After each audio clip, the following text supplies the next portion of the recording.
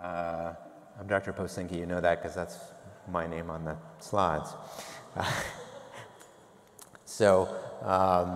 This topic of my talk is maybe a tiny bit different than what appears in your programs, because I think managing fatigue, or in any case, what I know about is evaluation and management of fatigue. Living with fatigue is a totally different issue, I think.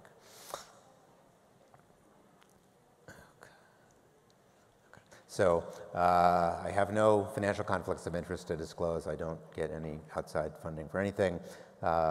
Most of what I'm going to tell you about is stuff that I've learned from my patients over the years. There's not a lot of evidence base to support it. I will discuss some off-label uses of some medications. So first step in trying to figure out why Ehlers-Danlos patients are tired is obviously a thorough evaluation. So that means a history of physical examination, laboratory testing, to try and elucidate some of the causes. Most likely there are going to be many contributing to fatigue. Psychological well-being is important just because depression can aggravate fatigue and vice versa. We'll talk about that a little bit more. And obviously the reason why a thorough evaluation is critical is because treatment is going to depend on what the results of your evaluation are. So also I think it's pretty clear that treatment has to be individualized, that no two people are alike, no two people's fatigue is going to have exactly the same root causes. When fatigue becomes severe, you'll often need to involve some other team members besides just your clinician, your physician, but there should still be somebody coordinating the care and all the members of the team.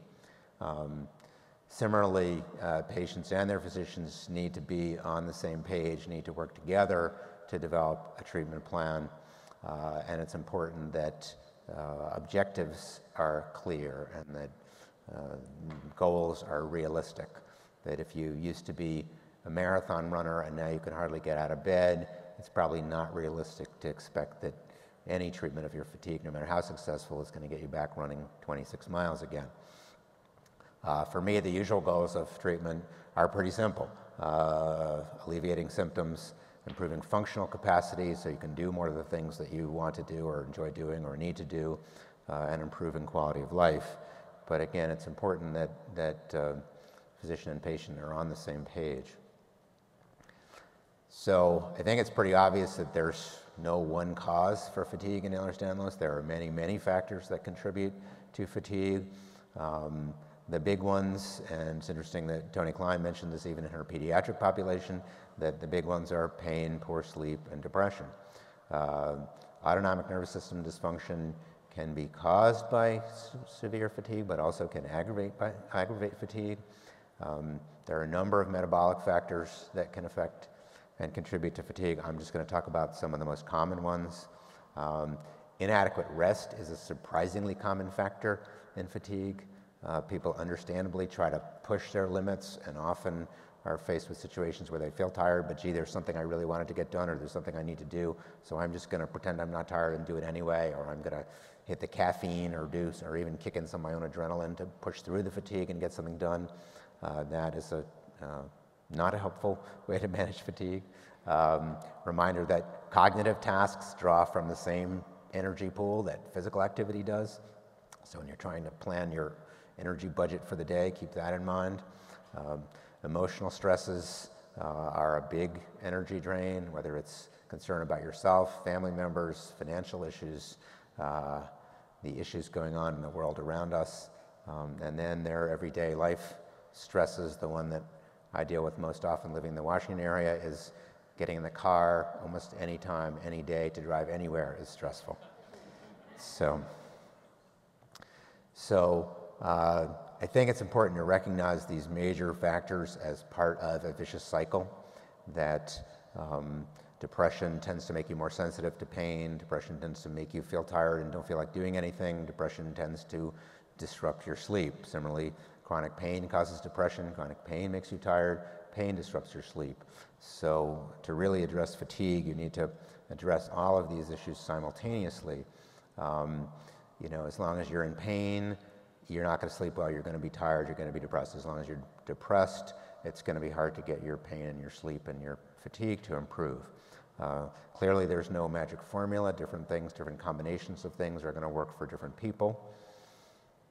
And this is a slide where a nice young woman is watching television, a pharmaceutical ad comes on the TV, and it says, ask your doctor if taking a pill to solve all your problems is right for you. So, reminder that medications are very helpful, but there's a lot of non-medical therapies that are helpful as well. Of course, no two patients have identical symptoms, and frankly, even if there were two patients who had identical symptoms, their response to their symptoms would be different, their response to treatments would be different, based on their own psychological factors, their outlook, their approach, their support systems, and then physical factors like their pre-illness state of health. I'm interested in pharmacogenetics and how different people respond to medications and metabolize medications differently. So there's tremendous variability from person to person. A challenge for all of us who care for Ehlers-Danlos patients. Of course, it's not just Ehlers-Danlos patients, it's everyone. For those of you who live with pain, this is a no-brainer. But for people who don't, it's not always obvious why pain causes fatigue. But of course, pain itself just sort of saps your energy, but also limits your activity. So then the more you sit around, the more sluggish you feel. The more you sit around, the more muscle tone you lose. So then when you do go to do something, you tire out more quickly. Pain, of course, by disrupting your sleep, aggravates your fatigue. Pain contributes to depression, which aggravates your fatigue. There's a variety of other mechanisms, including some hormonal ones. So pain is a big factor in fatigue in Ehlers-Danlos patients.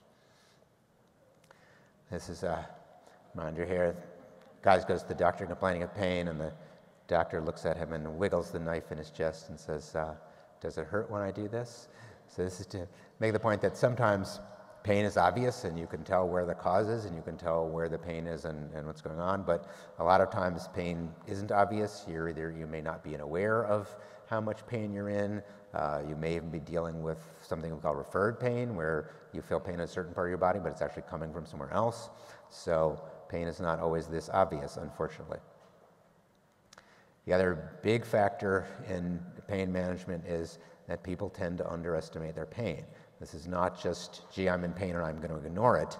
This is one saying, gee, pain's not that bad, I'm used to it, I've been in pain a long time, I can deal with it, I don't want to take a lot of pain medication. That's really not a helpful approach to managing chronic pain.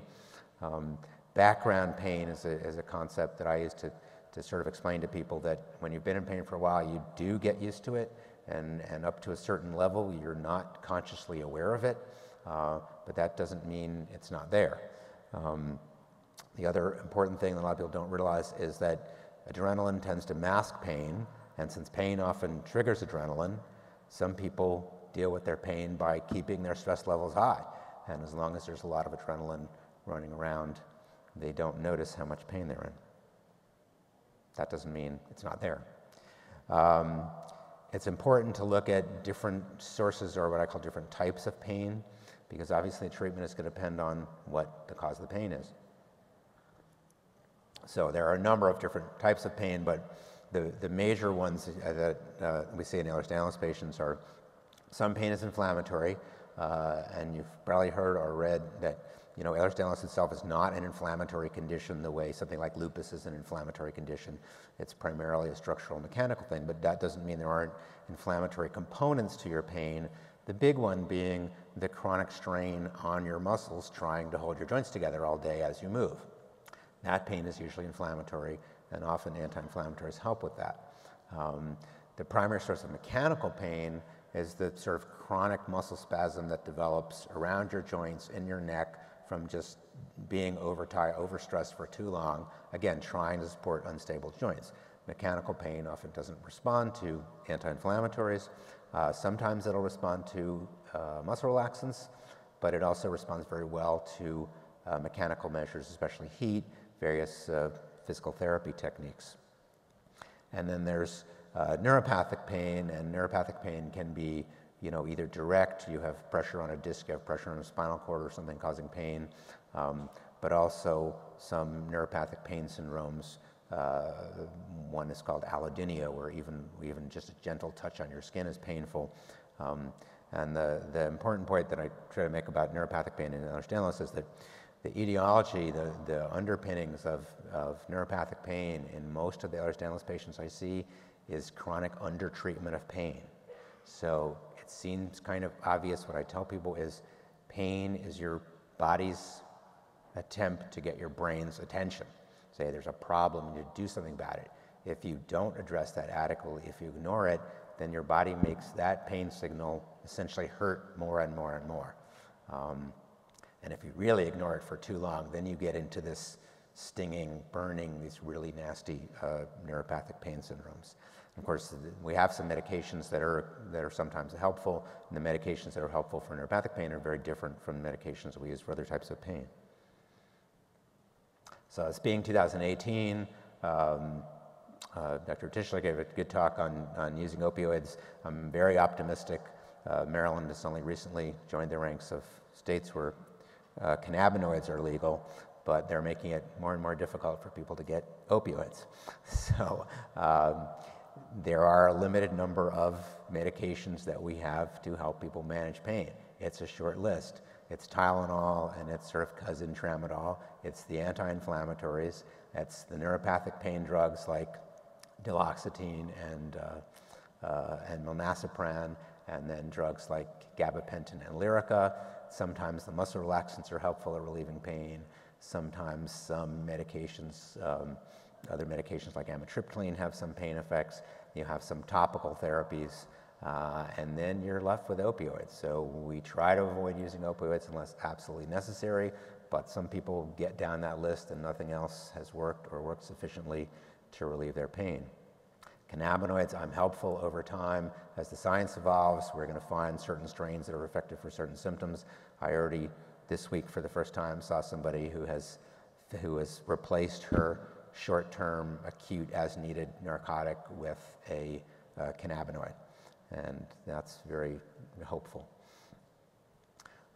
Like pain, a lot of people tend to underestimate how significant their depression is. There's the same feelings of, gee, of course I'm depressed, I've been sick a long time, nobody understands what's wrong with me, I'm used to this, I don't need counseling, I don't need antidepressants, I can deal with this. That's not really helpful, and we're not suggesting that you're not dealing with it properly. We know that chronic pain depletes certain feel-good neurotransmitters. It's also important to remember that you don't have to be sad to be depressed. I'll put up a slide in a second that, for some people, just lack of motivation, lack of interest, fatigue, trouble concentrating, those are their depression symptoms. And similarly, deficiency of some of these important neurotransmitters can be significant even if you don't have obvious symptoms of depression. And then finally, don't overlook non-pharmacologic measures. I know Maggie Buckley spent a lot of time talking about non-pharmacologic measures. This is another slide to emphasize that point. The woman goes to the doctor and she says, I think my medication, my dose needs adjusting. I'm not nearly as happy as the people in the ads. So unfortunately, I think that's, talk about realistic goals. I think being as happy in the ads as the people in the ads is probably not realistic. But, and then this is another cartoon I found recently where to emphasize that, yes, your druggist can be invaluable, but if you have a good huggist, that can help you too, whether it's a family member or a pet or even your favorite stuffed animal. That usually a combination of medications and non-medication therapies are going to be what gets you better.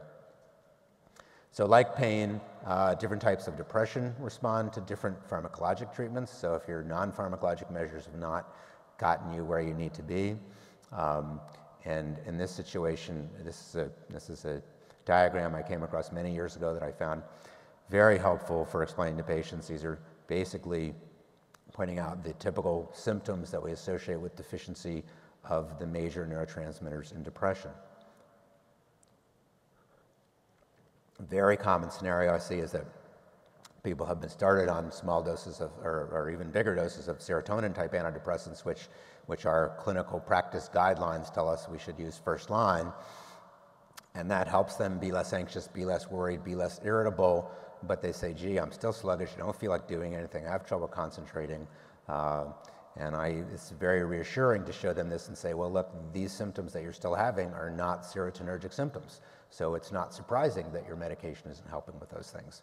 And so often this means a combination of medications or some of the newer antidepressants that affect more than one neurotransmitter. So again, common theme here, like depression and pain, you know, how we address sleep problems is going to depend on what the sleep problems are. Certainly getting to sleep is a problem for a lot of people. That can be anxiety, worry about your health, worry about family keeps you awake at night. Just being in pain, I can't get comfortable, is a very common problem. Again, people tend to underestimate how much pain they're in, even at bedtime. Some people have a restless leg thing, and as soon as they get in bed, they feel fidgety and have to get up again.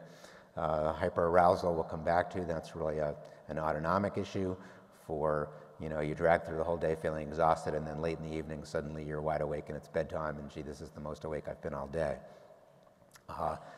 Don't overlook environmental factors. A lot of people don't change mattresses often enough. Many patients with Ehlers-Danlos are overly sensitive to sensory stimuli, so you can be more sensitive to little bits of background light or background noise. Noisy and disruptive bed partners are a surprisingly common problem, and presumably not easy to get rid of, but I see a lot of patients who say, gee, if my spouse is away, I sleep much better. So sometimes we can get the spouse to do something about his or her snoring or his or her own sleep problems, and that'll help. Some people fall asleep okay, but then have trouble staying asleep or wake up overnight and have trouble getting back to sleep. That's slightly different issues there. And then pain often wakes people overnight. Sleep apnea is a common problem. Snoring is common. A number of Ehlers-Danlos patients wake with vivid dreams overnight. And then, unfortunately, the really poorly understood one we'll talk about a little bit is the people who have no trouble falling asleep, don't wake up a lot overnight, don't have sleep apnea, don't have move around a lot, but just wake up in the morning feeling unrefreshed.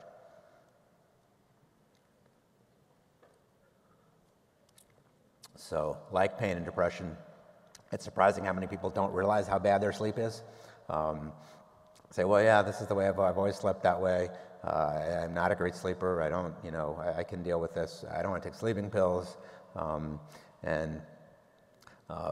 favorite is the person who says, I'm a great sleeper. I can sleep anytime, anywhere. I can sleep 10, 12, 14 hours, no problem. I can get up in the morning and then a couple hours later go back to sleep again. And I say, well, gee, I think that means you're not a good sleeper. And then I say, no, I'm a great sleeper. I can sleep, I have no problem sleeping. So there's a lot of this misperception. We know that many, if not most, patients with sleep apnea don't realize they have apnea. I've seen a number of people over the years with periodic limb movements, just moving arms and legs around all night, not aware of it. Surprisingly, their bed partner's also not aware of it. And then the most common pattern we see in Ehlers-Danlos is a sleep disorder that's characterized by what we call arousals, frequent disruptions to the continuity of sleep, and then a lack of deep or what we call slow wave sleep. And that often does not cause any symptoms except feeling unrested, unwakened. So sleep studies are very helpful if they're carefully interpreted, and I'll show you what that means, what I mean by that in a minute. Home sleep monitors can be helpful. I think the latest iteration of some of these home monitors, like the Fitbits, the new algorithms seem to be a little more accurate in giving some assessment of how disrupted sleep is, how many awakenings there are during the course of the night.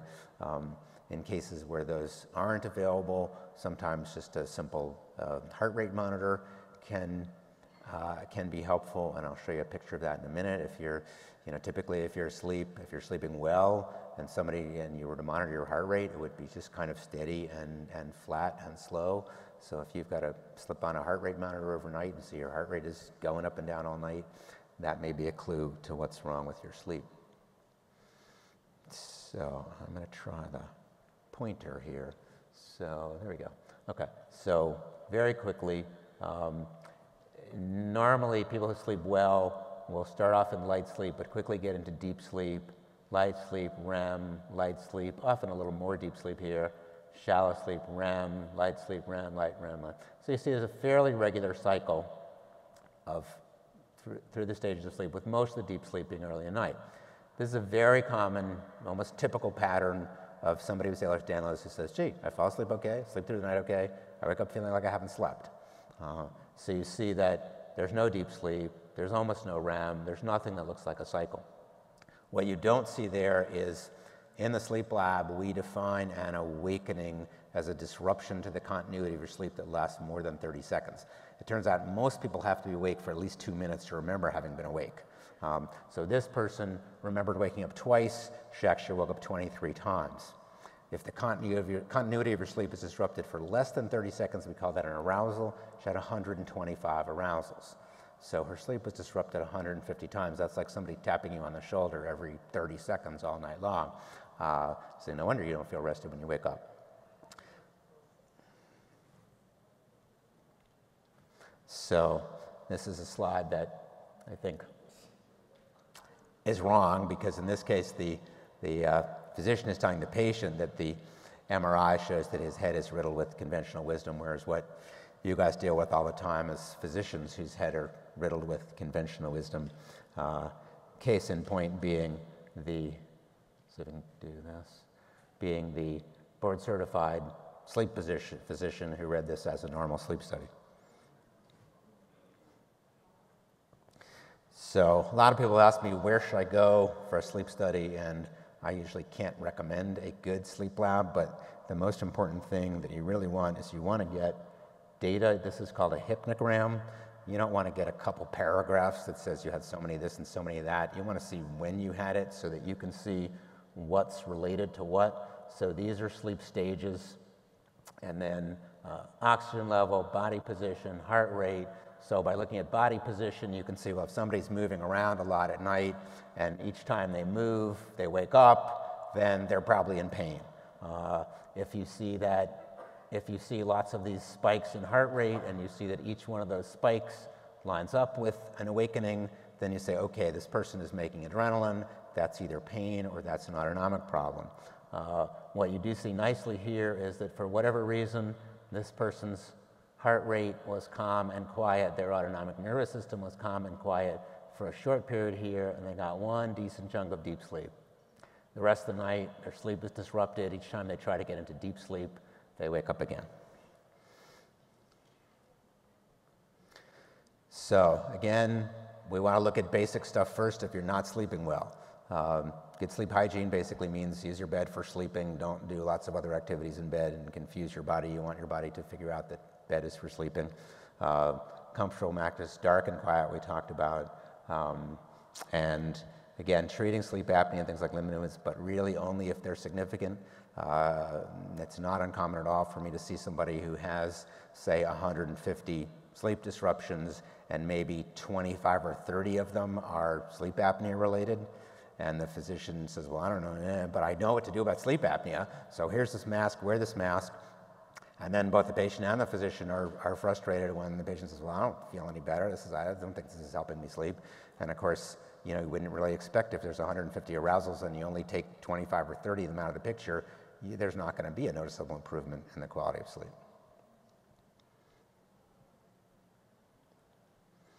So often non-pharmacologic measures are not enough, and we need medications to try to improve the quality of people's sleep. Usually this is more than one thing, because often people need something to help them fall asleep. They may need something else to help increase deep sleep. They may need something else to reduce the number of arousals during the night.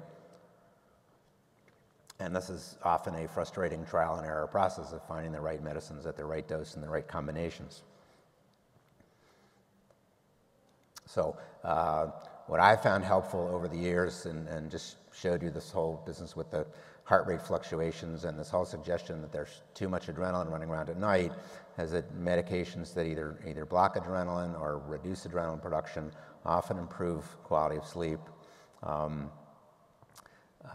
And then for some people who don't tolerate those or they're not effective, medications like the benzodiazepines, which works by raising the level of calming chemicals in your brain to offset the stimulating stuff, can be helpful.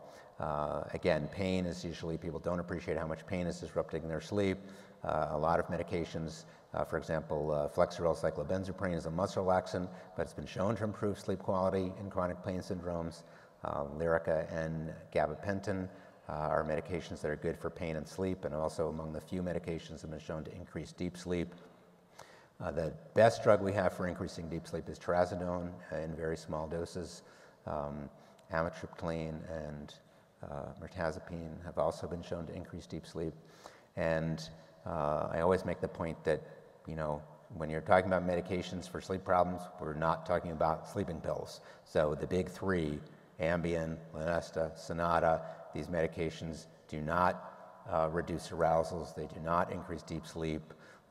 You might need them to actually help get to sleep, but if you're expecting them to improve the quality of your sleep, you're going to be disappointed.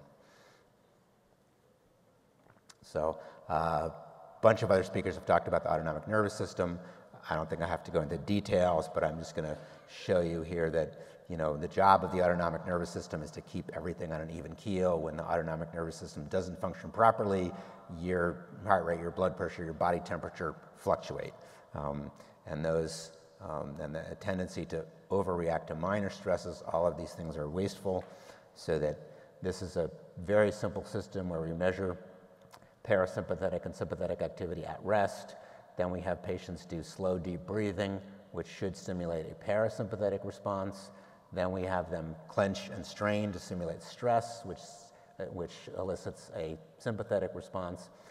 On standing, I think y'all know your blood pressure tends to drop a little bit when you stand, but generally what happens is you make a little extra adrenaline to raise your heart rate and blood pressure, but then various other mechanisms come into play, and you don't need this extra adrenaline for very long. In patients with orthostatic intolerance and autonomic dysfunction, this is the kind of thing we see. Patient stands, their body overreacts to the slight drop in blood pressure, they make too much adrenaline, then their body says, well, wait a minute, that's too much gas, we need to hit the brake. They overcorrect and drop. And this is how a lot of people faint. In this case, this person very quickly recognizes that it's too much brake and hits the gas again, too much gas at the brake, no, it's too much brake, but the gas, and you see this person's been standing for several minutes, is still struggling to get her heart rate and blood pressure under control, and look at how much energy she's wasted compared to the little bit that the healthy person is using. So again, autonomic fluctuations and this overreaction to minor stresses that you can't help. When a loud noise startles you, that's a physiologic response. That's not something you can do, but each time your body does that, it's wasting the energy that you're trying to conserve. And that medications that suppress that can also often help you feel better, relieve some of your symptoms, and also help to conserve energy. So in this situation, I think you can see why, while it seems paradoxical that, gee, if I'm lightheaded and I feel like I'm going to faint, why would I take a medication like a beta blocker that's used to lower blood pressure? In fact, the frequent trigger here for lightheadedness is not that your blood pressure drops when you stand up, but your blood pressure drops, you hit the gas too hard, and then you hit the brake, you overcorrect too far.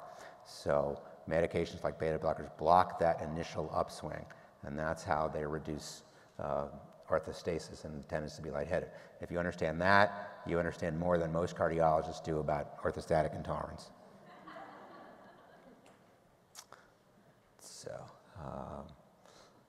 So obviously, depending on what we find as causes of fatigue, our treatments are going to be different, but much of the fatigue in Ehlers-Danlos comes from chronic pain, poor sleep, depression, and autonomic dysfunction. Of course, that doesn't mean that's everything and you can stop looking there. It's worth looking for particularly the more common metabolic factors that we see in Ehlers-Danlos patients. So you certainly want to look for common medical causes of fatigue like anemia and hypothyroidism. In Ehlers-Danlos patients, the most common micronutrient deficiencies I see are vitamin D, vitamin B12, and magnesium, and I'll talk about each one of those depending on how much time I have left. Hormone deficiencies, I think Claire mentioned this morning that we're looking to do a little study. I've noticed over the years the number of my young female patients who have trouble building muscle are testosterone deficient. We're looking to do a study to make sure that it's not just my patients that have that. I'll talk a little bit about salt fluid imbalance. I don't think I'll talk about mast cell dysfunction. Ann Maitland did a great job with that. So most important point about vitamin D deficiency is most people don't take enough. A normal level is 30 to 100. If you're in the teens or low 20s, just to get your level up into the low end of the normal range takes about 1 million units of vitamin D. So if you're taking the standard supplement of 1,000 units a day, you're going to be deficient for another year or two. So I recommend a 50,000 unit D3 supplement that's only made by one company, and I don't get any kickbacks from them. It's actually non-prescription, and I recommend that people take one a week until their deficiency is better, and then once a month or so to maintain their level. Vitamin B12, the important point I've learned over the years about B12 deficiency is that commercial labs have this extremely wide normal range where they say 200 to 1,000 or 200 to 1,100 is normal. Pretty much everybody I've ever seen under 300 is clinically deficient. The most severely B12 deficient patient I ever saw, who was numb up to his waist from B12 deficiency, had a blood level of 320. So, and then if you are deficient, that usually means that unless you're a vegan, if you're deficient, you need so little B12 every day that the odds are that you're just not absorbing it well, and B12 shots are the way to go. The most important point about magnesium deficiency is that only 1 or 2% of your magnesium is in your bloodstream. So if your doctor does a blood test for magnesium, says, oh, we checked your magnesium level, it's fine, that really is not helpful. Some people will order red blood cell magnesium levels that are somewhat better at picking them up, but in general we just see so many, and this is not just Ehlers-Danlos patients, this is true in the fibromyalgia community too, so many people respond well to magnesium supplements that we often just recommend this, almost universally. Oral magnesium, unfortunately, is not well absorbed, tend to cause diarrhea, so it limits how much people can take, but even if you take a little bit every day, that will help. It's very well absorbed through your skin. Dr. Klein mentioned Epsom salts. Sucking Epsom salts is a great way to get magnesium, but the other point I tell people, and I make the analogy that if you're truly magnesium deficient, correcting magnesium deficiency is like filling a bucket with an eyedropper. It takes a long time because you can only put in so much, there's only so much you can absorb per day, and it may have taken you years to get as deficient as you are. Testosterone deficiency, again, as I mentioned, several years ago happened to see several college-age women who their sleep was better, their pain was better, they were feeling better, they were exercising regularly, and they just weren't getting stronger, they just weren't building muscle at all. They were getting frustrated, their physical therapists were getting frustrated. And I just said, there's not that much that you need to build muscle. You need protein, you need exercise, and you really need some testosterone. So I looked, and sure enough, these people were all quite low in testosterone. And I usually have managed this with oral DHEA because I don't, frankly, feel comfortable prescribing testosterone to women. There's very little literature on testosterone deficiency in women. DHEA is available over the counter, which gives you a little, margin of safety there. And in fact, those of you who watch the TV commercials for male testosterone replacement products know it's not just about building muscle, but things like fatigue and mood and libido can also improve with androgen supplements. Salt fluid imbalance. Here I'm going to probably disagree with some of the other people who've spoken about this. Not with Peter, because he knows, because we've talked about this. But I found that over the years, I've heard so many people complain about, gee, no matter how much water I drink, I'm still thirsty. No matter how much I drink, I'm still lightheaded. People tell me to drink more, and I keep drinking. I can't possibly drink more water than I'm drinking, and it just doesn't seem to be helping. And I said, well, something, again, isn't right here. So I tried to do some basic tests of salt fluid balance. And what I found was that 85 to 90% of these people were not getting enough salt. So it's not their fault. It's not that they weren't listening to their body's signals. Their body should have been telling them, eat salt, drink water, and instead their body was telling them, thirsty, thirsty, thirsty, thirsty, thirsty, until basically they dilute the salt out of your system so much that you finally crave salt. And while it's hard to convince people that, gee, you're dehydrated because you're drinking too much water, that's kind of a hard sell. But what the simplest way I found to explain this to people is that you basically, when you drink plain water, you're diluting out the salt in your system. And the only way for your body to get your salt levels back up is either to hold on to salt or to pee out the water you just drank. So if no matter how much you drink, you're still thirsty, you're drinking too much.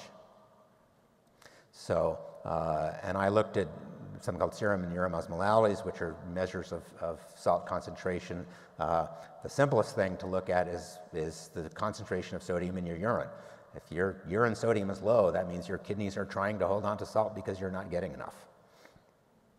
And I think here again, some of the autonomic labs will tell people, you know, you should be drinking so much water that your urine looks clear, and I disagree with that.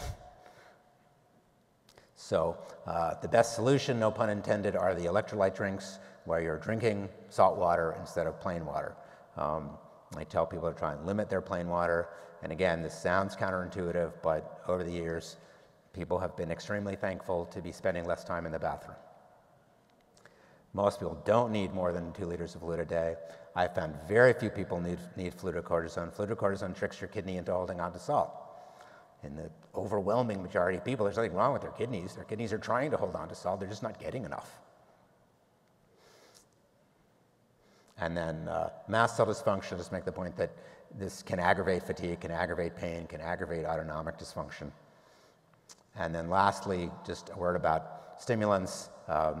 Peter mentioned using stimulants, and we use small doses of stimulants, the ADHD stimulants like Ritalin, to raise blood pressure and raise heart rate in people who chronically are lightheaded because their blood pressure is really too low, and that's very helpful. But that's very different from using stimulants to treat your fatigue. If you're exhausted and you say, well, gee, I'll just pop another one of these stimulants and then I'll be good to go, you'll get a short burst. But as one of my patients said many years ago, you're borrowing energy you don't really have. So when that little fake energy boost wears off, you'll crash that much harder, and over time, you're just making your fatigue worse. Now, the exceptions are modafinil and armodafinil, Nuvigil and Provigil, which are medications that help with focus and concentration and alertness and wakefulness, but they're not physically stimulating, and so they don't cause that crash.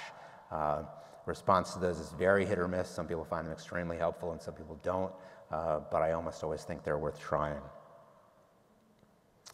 So how do we reduce fatigue in patients with Ehlers-Danlos? Well, with a thorough evaluation, try to identify as many causes that we can that are contributing to fatigue, and then address them in a comprehensive treatment program. So this is something that I often leave patients with as simple. So, you know, what's the overall game plan?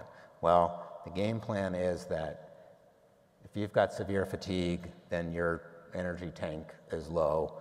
And how are you going to replenish the tank? Well, sleep is your major thing to put gas in the tank, and look at all the things that use it up. So we talked about pain, depleting energy. Whenever you're tired and you hit the caffeine or just suck it up and plow through it or try to kick in your own adrenaline to push through it, you're just further depleting things and making them worse. We talked about dehydration, other factors, but I think most people look at this and it's pretty obvious that most of their days are net negative. And most days they're using up more energy than they put in the tank the night before, and that's really the basis for fatigue. And also why it's so hard to correct.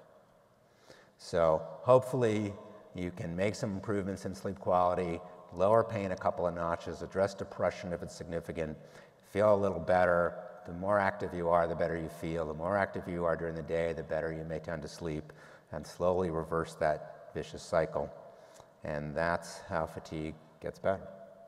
So thank you for your attention. I always want to acknowledge my colleagues, especially Peter and David Goldstein at NIH, who encouraged me about 15 years ago when I first floated some of these ideas, and everybody else thought I was nuts. But since then, my patients have allowed me to experiment on them and show that these approaches really do work.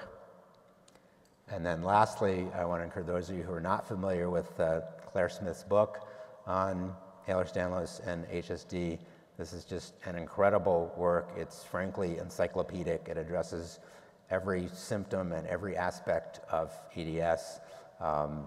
It's just incredibly well done, and it's available by a single copy. It's not available through Amazon, unfortunately. It's available single copy through the EDS website. And if you can't find it there, I think if you Google Claire Smith hypermobility, you'll probably find the link to the EDS Society webpage. So thanks very much for your attention.